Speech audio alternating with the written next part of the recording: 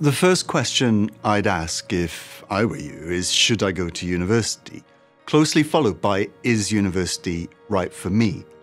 Well, as the UK's oldest journalism school, we've been training our students to ask similar questions for over 50 years, learning to think critically about your situation and asking who, what, why, when, and how are excellent ways to get at the truth of any given situation and give you a solid grounding in intellectual curiosity that will help you in any future career. Of course, university is way more than being about your future career, though that's important too. It's also about taking the time to learn deeply, expand your horizons, become a more informed and active citizen. Opportunities to travel, making new friends, having life-changing experiences. So let's assume that you've decided to go to university. Your next question is, where should I go to university? Don't worry, we'll come to which course and degree in a moment. Inevitably, the city or region will be a huge factor in your decision. You'll need to think about transport connections, safe and comfortable accommodation, a sense of community, a strong sense of identity, national and international events, great shopping, multilingual population, cultural institutions such as museums and galleries, access to public bodies and governmental institutions, a range of local sports, including facilities for national sports teams, and of course, lots of green spaces. Do you see what I did there? Of course, I am biased, but I can honestly say Cardiff offers all of these things. So what is it that makes Cardiff different? We're fortunate in Wales to have our very own social, political and industrial history that has shaped our people and language and culture into something very distinctive when compared to many other parts of the UK. For a start, Wales is a bilingual country. As the official language in Wales, Welsh is treated no less favourably than English, and this means that you're going to see Welsh road signs and menus and TV programmes and documents everywhere you go. And, of course, you'll also hear Welsh being spoken in Cardiff, across Wales, and most importantly here in our school and in our university. Secondly, Cardiff is a capital city, making it Wales's main commercial, political and media centre, and the meeting place of the Senedd, the Welsh Parliament. Amazingly, you get all these things, while the population of Cardiff is just under 500,000 people, so you get all the benefits of a big city in a compact space that's safe, easily navigated on foot, and where it's easy to feel like you belong rather than feeling lost.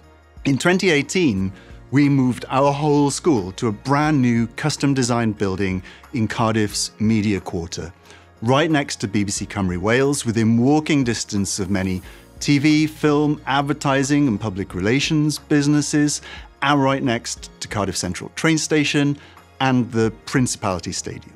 If you get the opportunity to visit us here in 2 Central Square, please do. It's a fantastic chance to see where you'll be working and studying, to meet our amazing teaching and administration team, and our irreplaceable library staff, who you will be getting to know very well. The first thing that you need to know is that all of our undergraduate programs are primarily academic, theoretical programs, which teach you more about journalism, media and the cultural industries than they train you how to be a journalist or a TV worker or a filmmaker. This is a very conscious decision on our part. We have excellent links with the media industries, and in the main, they tell us that they want graduates with high-quality academic backgrounds, problem solvers, independent researchers, team players, critical thinkers. Another big benefit of a course like this is that if you're an academically strong student who does one of our undergraduate programs, you're less locked into a job than if you'd done a training degree. Our graduates go on to work in a huge variety of media and communications industries, but also other kinds of jobs like teaching, research, setting up their own businesses as entrepreneurs.